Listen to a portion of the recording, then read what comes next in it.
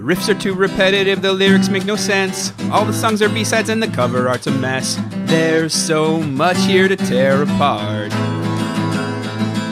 Listen to it for a week, now that week has passed. It's Why I Hate This Album podcast with Tim and Garrett. Hello and welcome to another episode of Why I Hate This Album. I am one of your hosts, Garrett Harvey. Not with me as always, co-host extraordinaire, Loki to my Thor, Timothy Richardson. Don't worry folks, Tim is not gone far. In fact, I can see him as I talk to you right now. But we are going to be Timless on the episode this week. Maybe we can see if we can get him to hop on the mic for just a moment, but he is fairly busy. Normally, this is the episode where we pick an album or a song, listen to it for the entire week, and then come back here and tell you why or if we in fact hate it. Unfortunately, folks, we are in the process of moving. As the world opens back up again, we too must get back out there. Although we've become very accustomed to living and working in the exact same place. So, Tim is currently in the process of moving the entire studio/apartment to a new studio/apartment. And to be fair, by moving, I do mean he is just screaming at our interns as they move us right now. But what that means is a small delay in the schedule, and you're going to have to deal with me for an entire episode. Instead of the usual fare, I'm going to tell you a few short stories that are strange, mysterious, and most of them involve death. But don't worry, Tim will be back next week. We'll be settled in our new location, hopefully. One that does not have a giant hole in the side of the house. I think we'll be doing No Effects, Heavy Petting Zoo. That's a ridiculous album as I recall. It's been a few years. I think Tim's got a particular fondness for it. Before we dive into the task at hand, I want to remind everybody you can reach out to us by emailing us at hatePodMail@gmail.com and we want to hear from you. Or you can follow us on Instagram at hatepod, on Twitter at albumhatepod. You can follow me, Garrett, at gharveytweets. Tim is on Instagram, but he won't let you follow him, so don't even bother. Rate, review, subscribe if you can, whatever platform you're listening to us right now. It makes all the difference in the world. We don't have ads, so if you can help us out, quick 5 stars, get it out of the way, and then feel free to abuse us heavily in the review itself. That's fine, but it does us a huge favor. Okay, I think that's all of the shameless plugs. We'll be back with the usual format next week, but until then, I give you Strange Deaths and Other Mysteries of the Music Industry, Volume 2. Randy Rhodes was born on December 6, 1956 in Santa Monica, California, the youngest of 3 children. His father left the family at a young age, forcing his mother to raise the kids alone. Having earned a bachelor's degree in music from UCLA, she opened a music school in North Hollywood called Musonia. Randy took guitar lessons from a young age, and by his teens, he was actually outpacing his instructors. At 16, Rhodes and his friend Kelly Garney formed the band Little Women.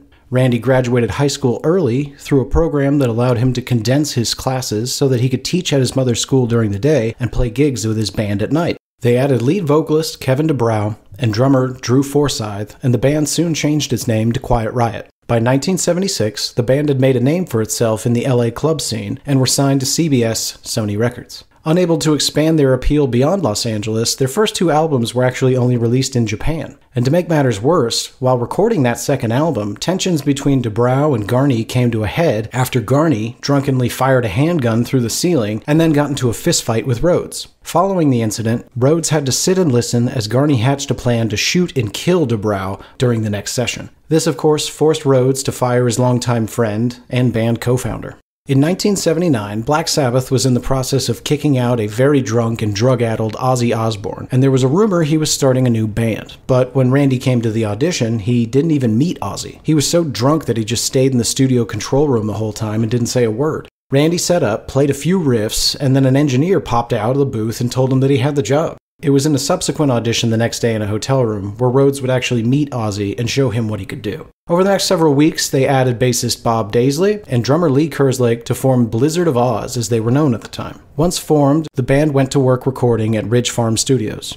What was interesting was that Rhodes' style of playing and his enthusiasm and creativity was actually inspiring Ozzy for the first time in several years, and despite the fact that he was knee-deep in alcoholism and God knows how many drugs, he began writing new songs and feeling like his old self. On September 20th, 1980, they released their self-titled album. The album was a massive success, selling 5 million copies in the US alone. Before leaving for their first tour, both Kerslake and Daisley were suddenly fired by Sharon Arden, the band's manager and future Ozzy Osbourne wife. For the US tour, drummer Tommy Aldridge and bassist Rudy Sarzo, who had been Rhodes' bandmate in Quiet Riot, were hired. The band embarked on a tour to support the album before heading back into the studio for their follow-up. On November 7th, 1981, the band, now going by the much simpler Ozzy Osbourne, released their second album, Diary of a Madman. While not quite as big of a hit as their debut, the album still sold 3 million copies in the US alone. This is also around the time that Randy began to mention that he was trying to decide whether or not he wanted to stay in the band long term.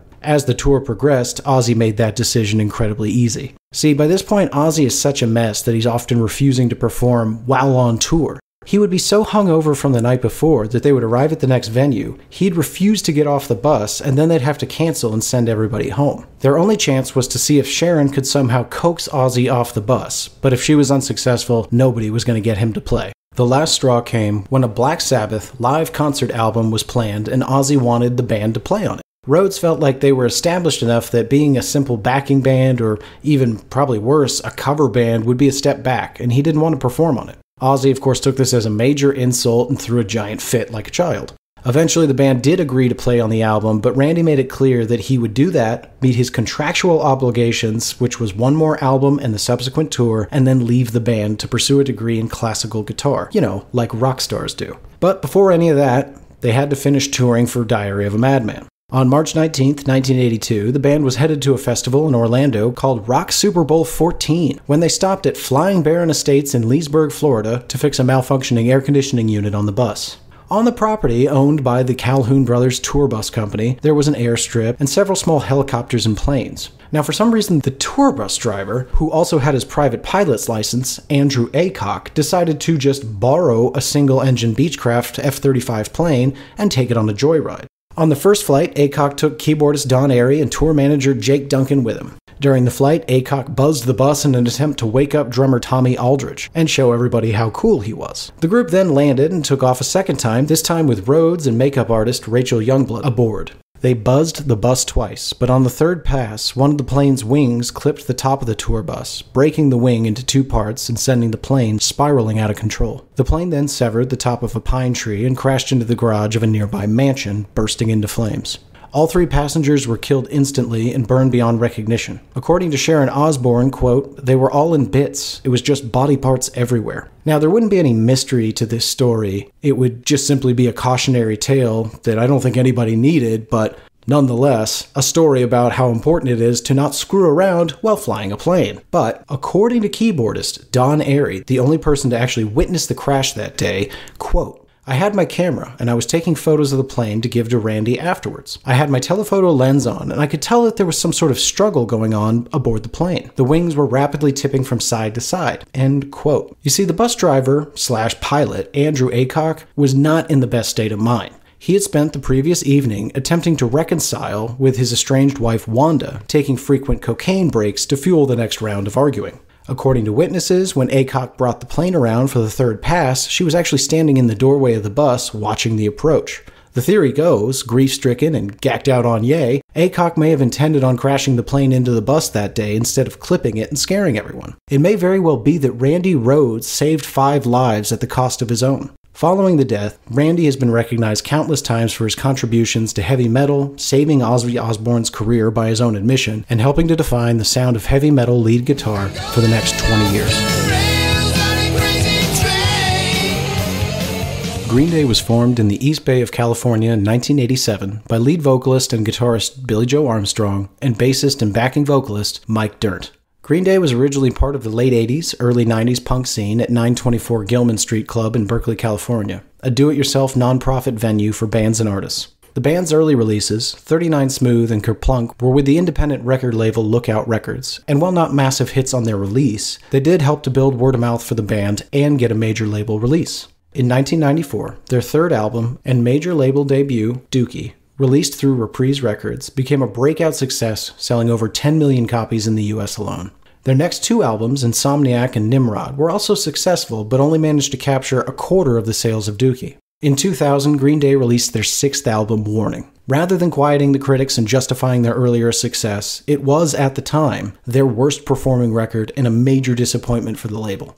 Grateful for another chance, the band was eager to get back into the studio and prove their worth. The next album, Cigarettes and Valentines, quickly began to take shape as a return to the band's roots, fast-paced punk, reminiscent of Dookie. However, despite the album being almost complete, In 2003, all of the masters mysteriously disappeared from the studio.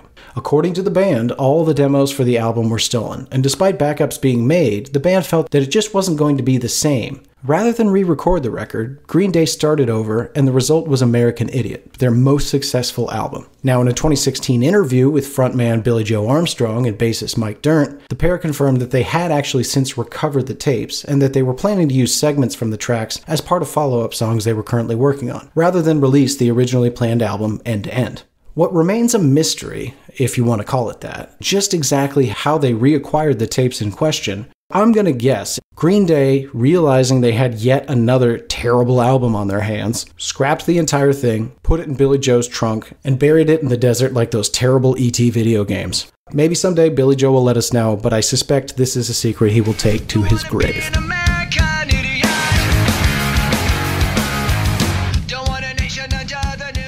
Iron Butterfly was formed in San Diego in 1966. The band moved to Los Angeles and was signed to Atco Records, an Atlantic subsidiary. Even before their first album, Heavy, could be released, the band was plagued with lineup changes. They quickly backfilled their departing bandmates and began to tour. It wasn't until their sophomore album, In-A-Gadda-Da-Vida, that the band found real success.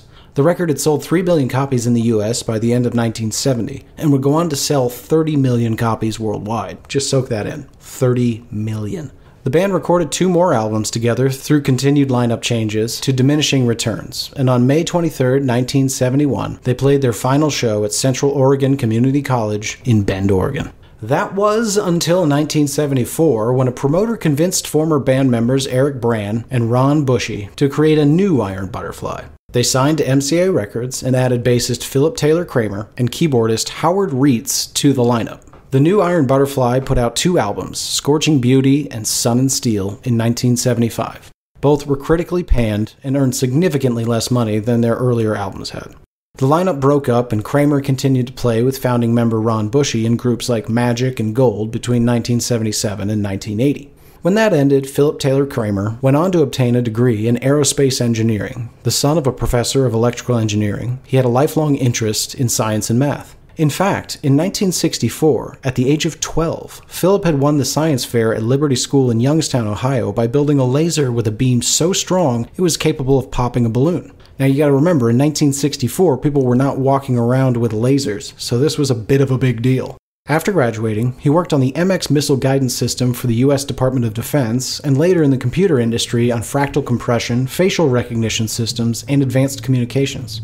In 1990, at the age of 38, Kramer co-founded Total Multimedia Inc. with Randy Jackson, brother of Michael Jackson, to develop data compression techniques for CD-ROMs, and a second company called Soft Video. Unfortunately, by 1994, both companies were reorganized under bankruptcy, and Kramer was under a tremendous amount of stress. He began saying very strange things like, quote, "God's a scientist, a perfect scientist. Chaos is perfect order." And even stranger things like, "You've got to be centered. If you're centered, you'll be saved when the supernova happens and they come." Disturbing statements to hear from your brother and husband, to say the least. He was becoming deep into mysticism and began seeing sacred objects in everyday life where everyone else saw a trash can or a tree.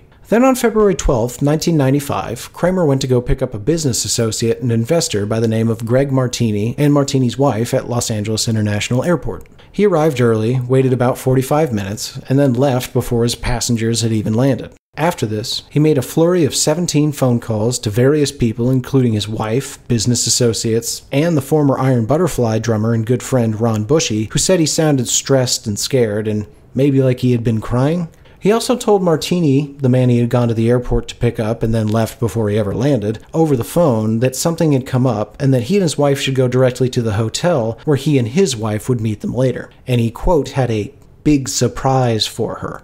The last call he made was to 911, during which he said he was going to kill himself, giving the cryptic message, quote, "I'm going to kill myself, and I want everyone to know O.J. Simpson is innocent. They did it," end quote. After this, he disappeared. He never arrived at the hotel, his cell phone was off, and his credit cards were never used again.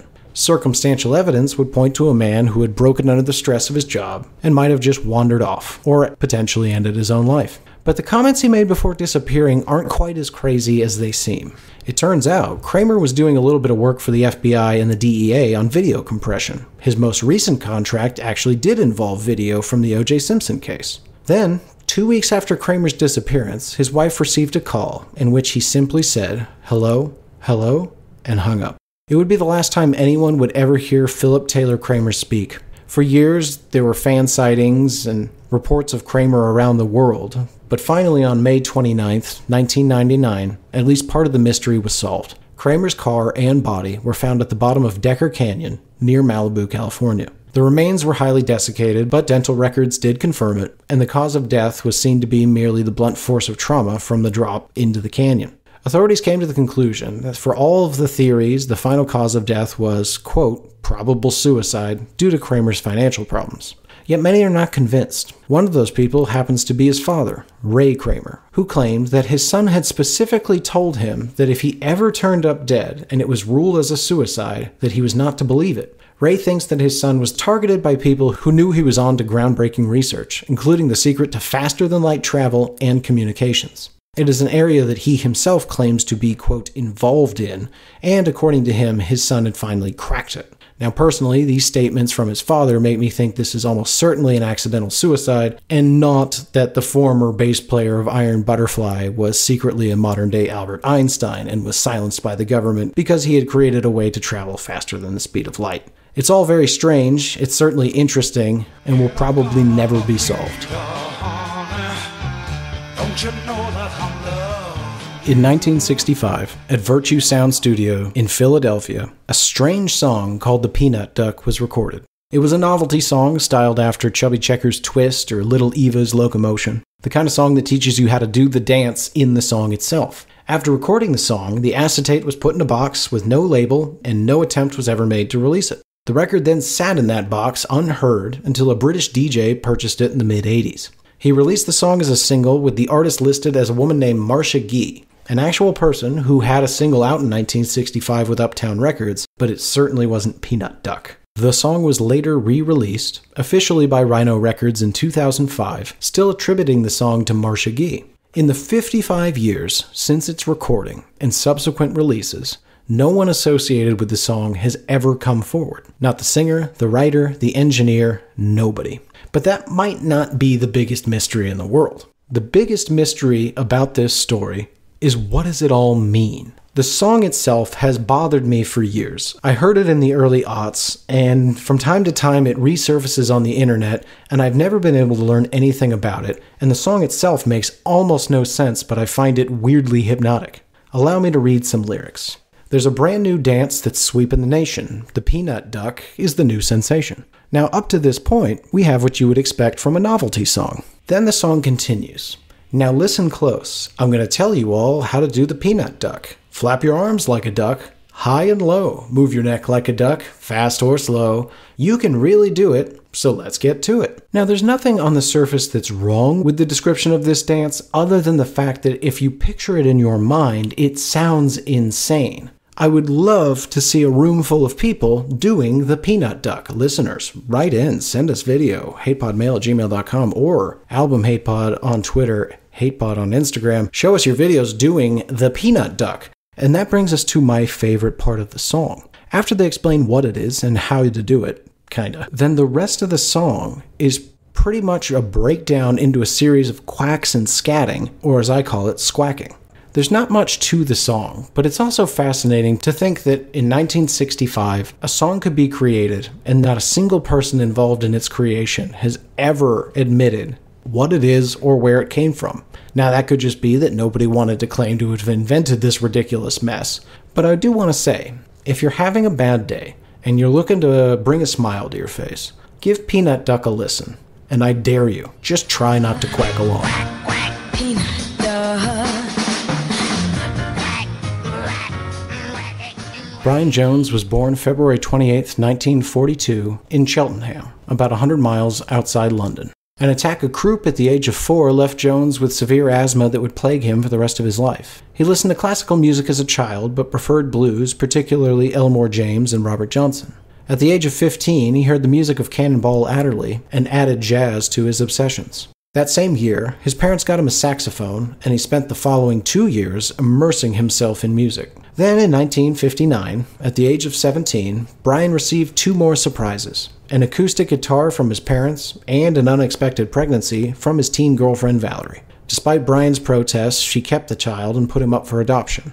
Brian dropped out of school and became a vagrant traveling across Europe, before finally returning back to London. By 1961, Brian had fathered 2 more children, the first with a married woman who chose to raise the baby with her then husband and without Brian, and the second with his girlfriend at the time, Pat Andrews. It's worth noting that Brian would then go on to father 2 more children for a total of 5 children with 5 different women and behave as a father to roughly none of them for any appreciable amount of time. Brian Jones, kind of an asshole. Now in London, Brian made ends meet with odd jobs, filling in with jazz bands and his own new band, the Roosters. It was also during this time, while playing at the Ealing Jazz Club, that Brian first met Mick Jagger and Keith Richards.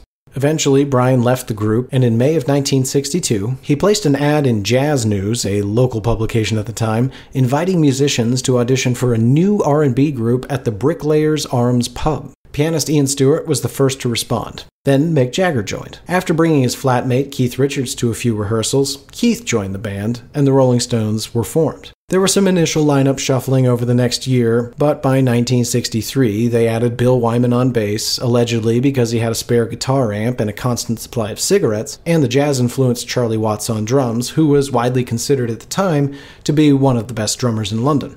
That same year, Decca, having passed on the Beatles, signed the Rolling Stones with a royalty rate 3 times the normal size, just to make sure that they didn't lose out again. And on April 16, 1964, Decca released their debut self-titled album, The Rolling Stones. The American version had a slightly different track list and came out on London Records in 1964, subtitled England's Newest Hitmakers, which would actually later become the official terrible title of that album. This is a very strange album if you've never heard it. It's almost entirely covers that fail to make any sort of impression outside of the UK.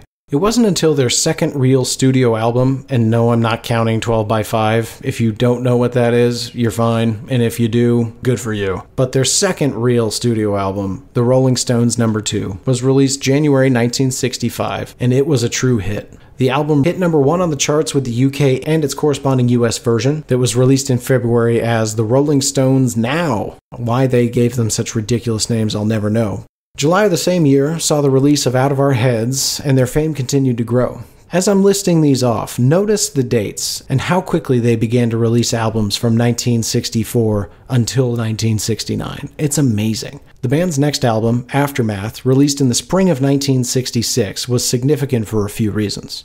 The first was up until now, Jagger and Richards had only been slowly writing their own songs and filling in the album with covers. But Aftermath was all Jagger and Richards' originals. This was also the album where Brian got to show his talents as a multi-instrumentalist. For Paint It Black, he added sitar. For Lady Jane, he added dulcimer, and to Under My Thumb, marimbas. As Brian got the chance to expand his musical contribution, his prominence and control over the band itself was starting to fade. Brian wanted to push the band in more of a jazz direction and was struggling to keep up with what was becoming a very prolific songwriting pair in his own band. This loss of control began to exacerbate a distance that had existed between Brian and the rest of the band since its beginning. Brian had always taken more credit than he probably deserved, and at times even more money, claiming he had earned it for getting the band the gigs and acting as their de facto manager. Aftermath was a hit and was bolstered by a very successful North American tour. In January of 1967, the band released Between the Buttons, and while the album was another chart topper, the band began to be hounded by authorities for their drug use. On February 12th, Sussex police raided a party at Keith Richards' home. No arrests were made at the time, but Jagger, Richards, and their friend/art dealer, Robert Fraser, was subsequently charged with drug offenses. While they awaited their fate, Jagger, Richards, and Jones took a short trip to Monaco, accompanied by Marianne Faithfull, Brian's girlfriend of 2 years, Anita Pallenberg, and some other friends. During this trip, Jones and Pallenberg had a falling out, which is really a nice way of saying Jones, that behaved like a nightmare, had to be admitted to a hospital due to a number of ailments, both self-inflicted and then the result of being inebriated. And so Pallenberg left Jones at the hospital and left Morocco with Keith Richards. The two would then go on to stay together for another 12 years. Think about that. Your girlfriend of 2 years leaves you for your bandmate, who you then have to go on tour with while he brings his girlfriend. Needless to say, it continued to widen the rift between Brian and Keith. After returning to London, on May 10, 1967, Brian's home was raided and he was arrested for drug possession when police found marijuana, cocaine, and methamphetamine in his flat. For some reason, Brian admitted to the pot, but then denied that he uses any hard drugs, which was laughable to anyone who knew him and to anybody who had been in his house. In December of 1967, the Stones released their Satanic Majesty's Request. The album jumped to the top of the charts, but sales quickly dropped as more people heard it. A departure from their blues roots, the concept album was viewed as a pretentious reaction to the Beatles' Sgt. Pepper's. Honestly, I think we should do this album on the show. It's interesting and weird, and not everybody knows it, but we'll see if Tim wants to. Anyway, Brian was arrested then for a second time on May 21st, 1968 for possession of cannabis, which he claimed had been left there by the previous tenants of the flat, which is just about a half a step above, no, I'm just holding it for a friend. This was particularly worrisome because he was on probation at the time, and if found guilty, he faced a fairly lengthy jail sentence. He was in fact found guilty, but the judge decided he was kind of an okay dude, so he merely fined him £50, or the equivalent of about £880 today, plus an additional £105, or about £1,800 in today money, for court costs. As the band focused on their next album, Brian's drug use continued to worsen, and he became moody and unreliable. He would show up to the studio occasionally and demand to play things that he wanted to play, despite what the band had been working on or was in the process of trying to complete. Needless to say, his behavior created an even bigger rift between him and his bandmates. Despite the issues, Beggar's Banquet did manage to get released in December of 1968, and Brian played an integral role on every song but two. When you listen to the album, you can tell that Brian was easily bored and didn't want to play the same type of instrument or style for any amount of time. He plays sitar and tanpura on Street Fighting Man, slide guitar on No Expectations, acoustic guitar and harmonica on Parachute Woman, and mellotron on Jigsaw Puzzle and Stray Cat Blues, just to name a few. Hot on the heels of Beggars, the group began working on the follow-up album Let It Bleed. The plan was to release Let It Bleed in July and go out on tour in North America in November, but there were of course problems.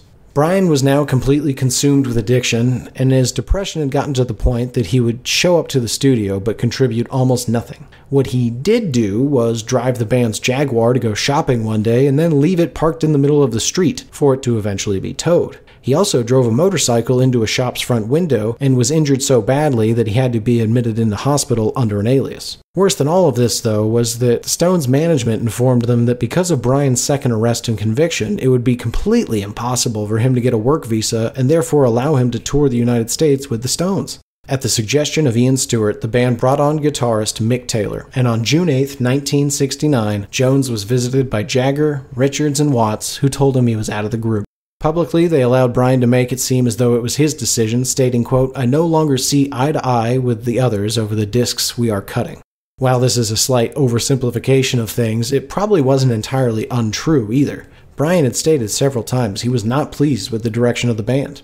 At this time, Brian was living at Crotchford Farm in East Sussex, the former residence of Winnie the Pooh creator A.A. Milne, with several questionable people on a non-stop bender. At midnight on July 3, 1969, less than a month after being kicked out of the Rolling Stones, Brian Jones was found dead at the bottom of his swimming pool with his inhaler sitting on the edge. In attendance on the night of his death was girlfriend Anna Wallen, friend and nurse Janet Lawson, who actually found Jones's body, and builder/carpenter Frank Thorogood. According to Lawson, Frank and Brian had decided to go on a night swim after drinking and taking some pills, and the next time she saw either of them, Brian was sitting at the bottom of the pool. Coroner Angus Somerville ruled Jones's death was the result of, quote, drowning by immersion in fresh water associated with severe liver dysfunction caused by fatty degeneration and ingestion of alcohol and drugs. An autopsy revealed Jones's liver was also twice the normal weight. Given his history and the circumstances, it wasn't hard to believe that Brian, already in poor health and inebriated, drowned alone in his pool. The investigation was quickly conducted and ruled, quote, death by misadventure, which basically means it was an accident. However, there are some other details that have led people to question that narrative. The pathology report found pep pills, sleeping pills, and alcohol in his bloodstream, though none in quantities that would point to an overdose, or even a blackout allowing him to drown. Also, Brian and his night swim buddy Frank weren't getting along at this time. Frank had been paid about 18,000 pounds, or 256,000 pounds in today money, for work he had done out at Crotchford Farms, but felt he was owed another 6,000 or 85,000 in today money. The two had gotten into a heated screaming match before Brian fired Frank, but then invited him to stay, hang out, and, do some pills and go for night swims. By most accounts, Frank had been leeching off of Brian, and he was finally being cut off. Which points to the most obvious theory, that Frank was angry that night, they got a little drunk, went for a, quote, night swim, and Jones got drowned. Curiously, the police didn't really pursue this motive beyond initial interviews with Frank. There's also a theory that longtime Stone's chauffeur, and I'm using that very loosely, Tom Keylock, may have had something to do with his death. Several friends and neighbors reported seeing Keylock taking a number of items out of the house shortly after the death and burning large piles of something on the property. Over the years, there's been several books posing alternative theories, with Keylock even claiming in 1994 that Thorogood had confessed to him on his deathbed that he killed Jones that night. But then in 2009, a former Stones road manager accused Keylock of being the killer and of silencing witnesses through intimidation. None of these claims are corroborated or substantiated, but there is one theory that can at least be partially confirmed by the people that were there that night. Witness testimony and later interviews claim that Jones and Thorogood were seen playing in the pool together, wrestling, dunking each other, and then they were left alone while everybody else went out to do presumably more drugs.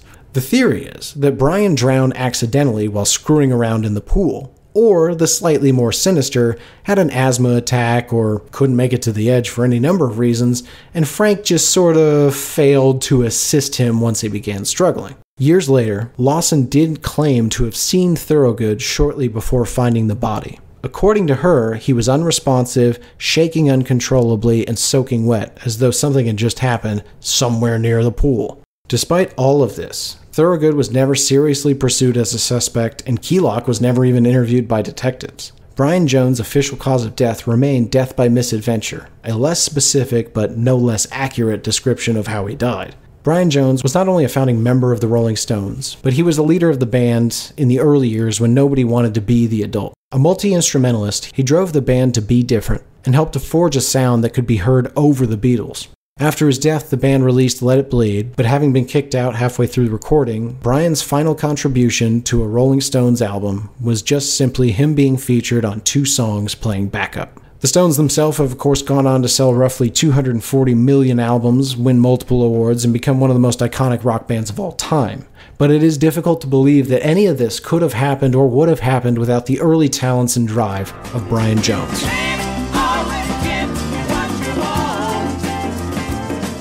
Okay guys, that's it. I hope you enjoyed it. 5 fun stories, some of them long, some of them short, some of them I'm sure you knew. Who knew about the peanut duck? That thing has been haunting me for years. If you know anything about the peanut duck, contact us, and if you've never heard it, get to Googling immediately.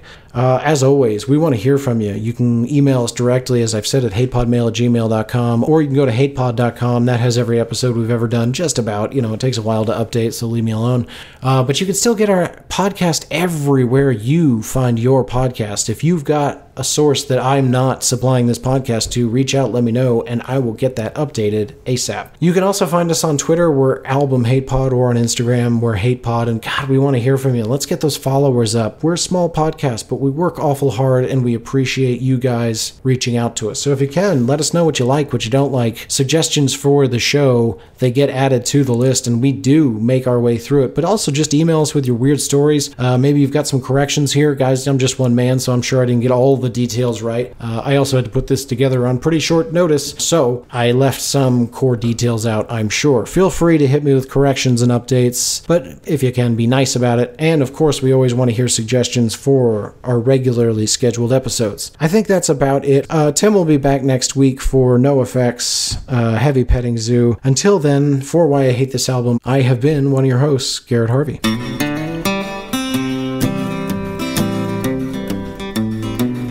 There's cowboys running through my dreams. Nothing's quite the way it seems. I joined the Navy got kicked out in a week. My facial features aren't distinct. Try to find some meaning in these songs. The genius is a genius, got it wrong. No, it's a lobster murder sex thing. It's the bleaching of the rear. A full assault on both your ears. The riffs are too repetitive. The lyrics make no sense. All the songs are B-sides. The cover art's a mess. Listen to it for a week. Now that week has passed. It's the Why I Hate This Album podcast with Tim and Garrett.